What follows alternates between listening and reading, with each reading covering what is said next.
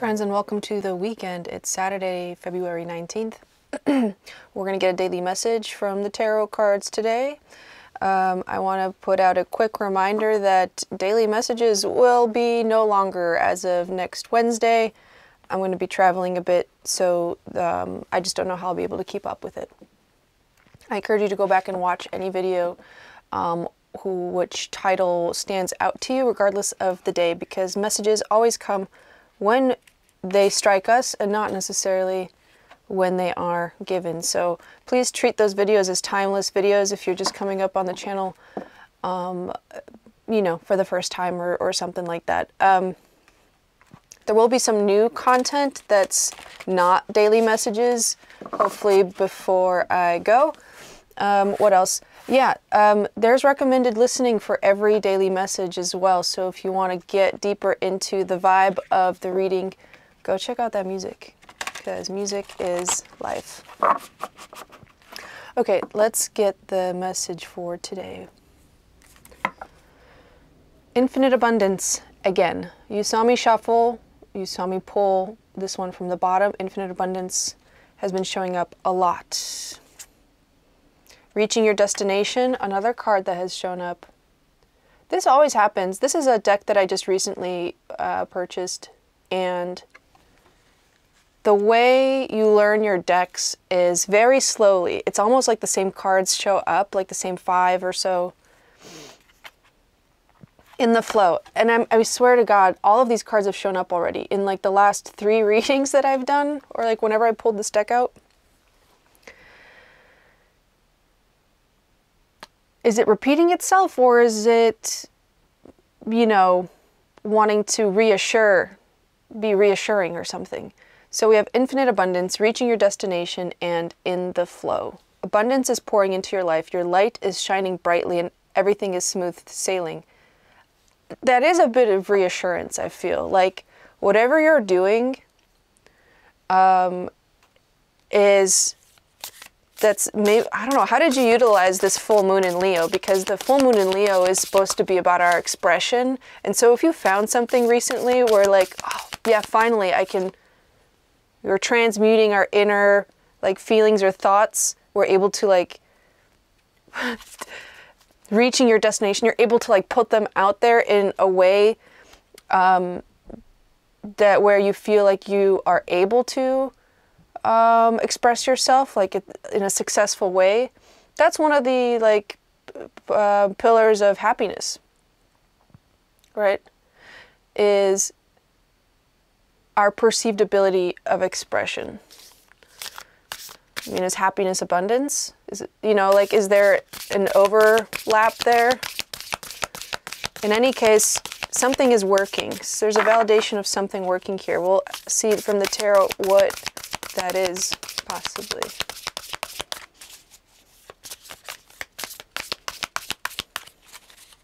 Four of Cups in reverse underneath.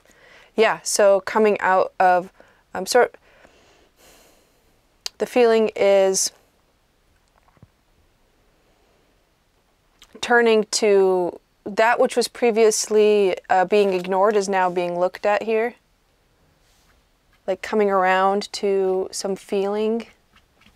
Otherwise, in the upright, right, that's sort of like an apathy card, like I'm not available for this. So now we're making ourselves available, we're opening up.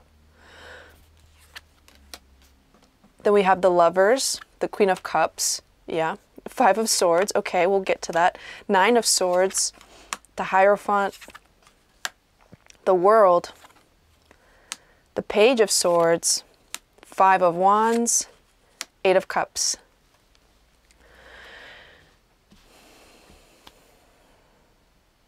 I feel like there's some strong sword energy in here. There's 2 5s. Actually, there's 3 5s, because Hierophant is a 5 card. 5s portend change. 555. Angel number, you can look it up. It's the number of change is coming. Lovers is a choice, right? At all times we have a choice. Lovers is also like the coming together of seemingly opposite or dualities, right? to form the third thing, which is the one. Okay? That's what the Lovers is about. So like Lovers is like, yeah, when two people like, you know, how do I say? In heteronormative and, you know, whatever modern capitalistic tendencies, two people love each other, they get married, they form one family, or they form one child. But this could also be within one's self of nurturing or like welcoming two sides of yourself, shadow and light. There's a swan and a phoenix on here, which is pretty cool. Pretty cool.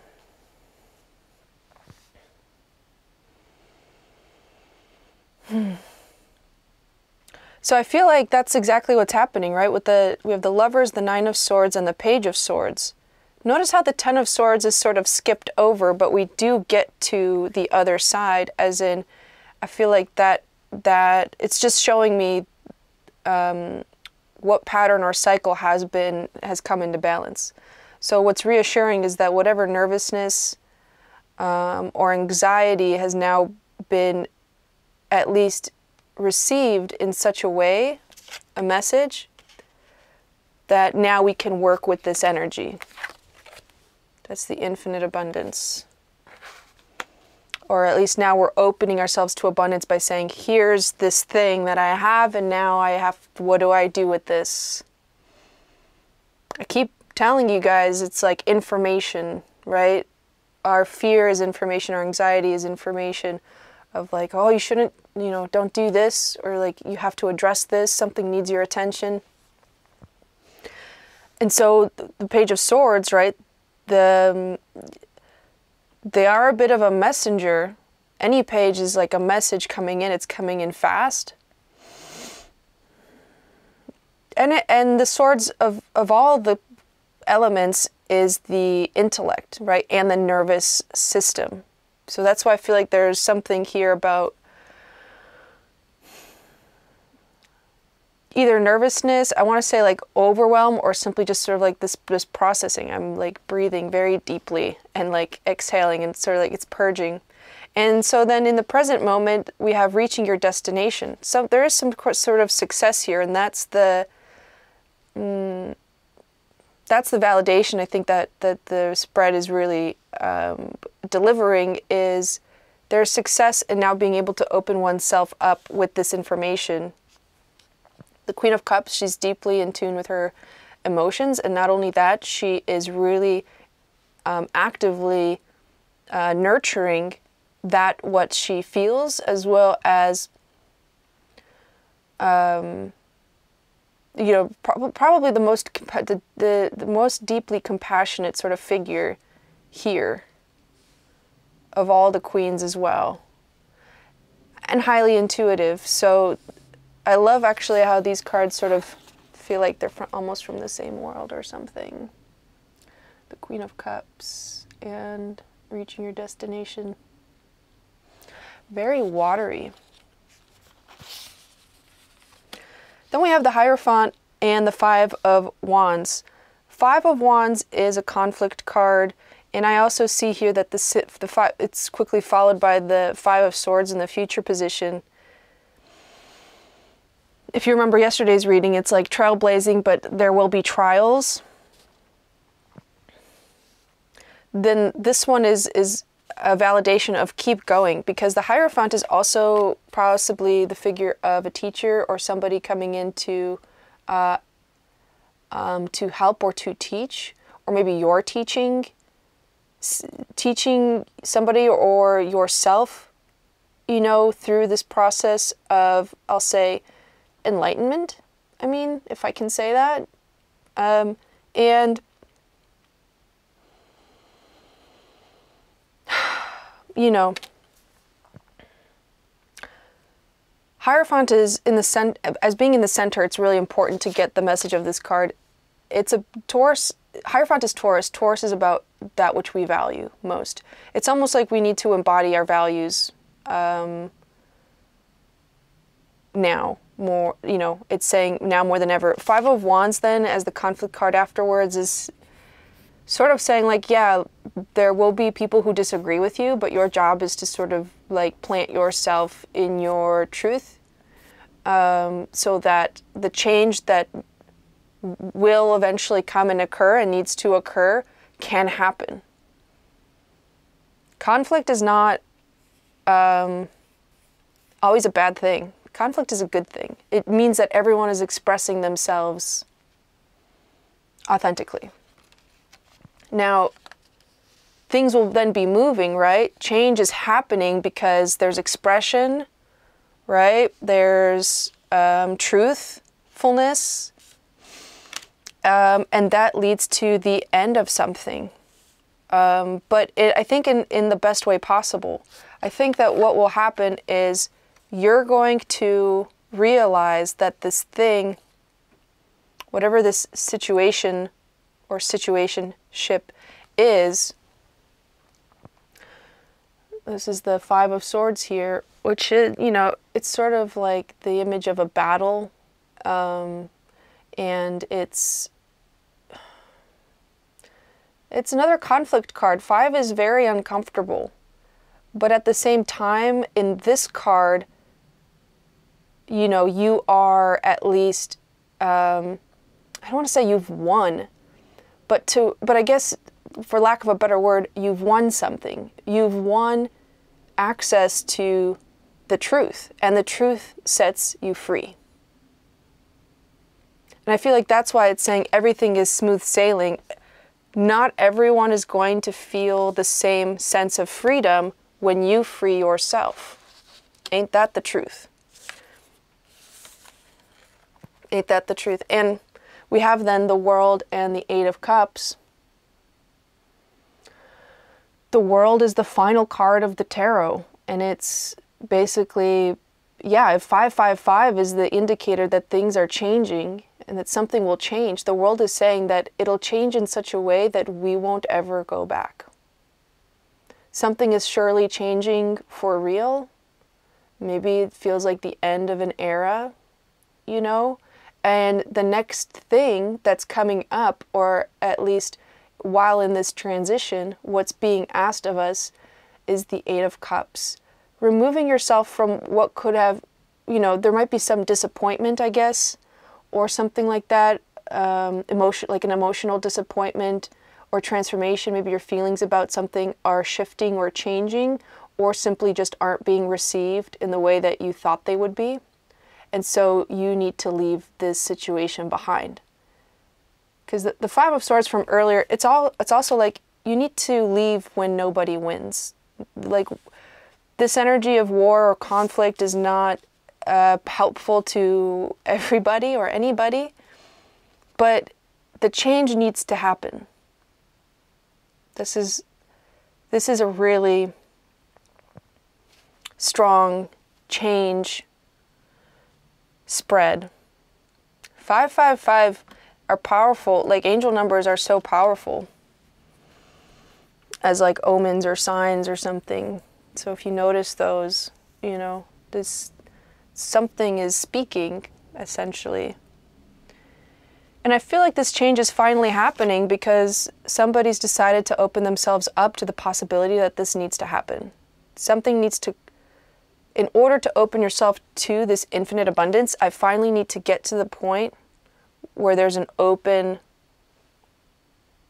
forum for me to say my piece. Look at these two people here as well. I mean, if we look at the Lovers and Hierophant, they actually follow one to the other. Hierophant is number 5, the Lovers is number 6. We're in a Lover's year, if you reduce this year, right, to 2022. Gosh, what year is it? It reduces down to 6. It's the Lovers. In the Hierophant, the position of Hierophant Taurus is it's in the North Node. North Node Taurus. Those are all both things you can look up and like discover many layers of meaning. But North Node Taurus essentially is, yeah, we need to live and embody our values.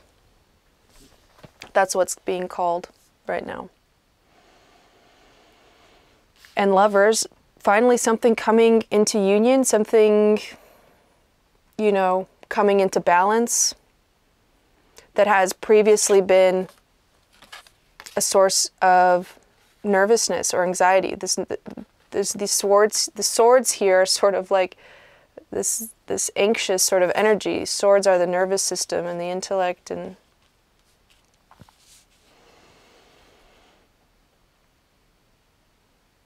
yeah.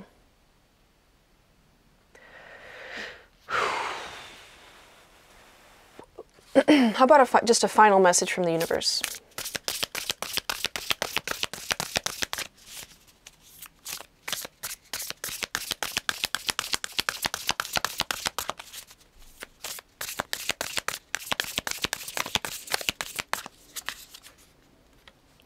The Sun, the Eight of Swords, and the Devil, all in reverse. Awesome. Awesome. I mean, it's essentially saying that in order to, literally, we have the Eight of Swords and the Devil. These are both sort of like cards of liberation. In order to free ourselves, and we have the Sun here, which is the card of like positivity, radiance, right? The Sun is like our joy. We do have to look at the things that are not fulfilling us. Like, what is causing us to lose this? We have to confront that. We have to look at it in order to free ourselves and move on to the next stage. Right? Whatever this next stage is that the world here is indicating. That's also indicated by the 555. And now we have also, you know, this is sort of what I would say is the final message. If there is, you know, any kind of depression or like just achy feelings, like that is your sign to go inwards, to leave whatever, remove yourself from whatever situation is causing you to feel this way, and to really explore why it is that you feel this way. Okay? Because the change, I feel like, is already happening and we're in the middle of it. And this is your chance to really explore what those feelings are trying to communicate. And then freedom. So this is what you want. That's my advice. Thanks so much for watching. I'll see you guys on the next one.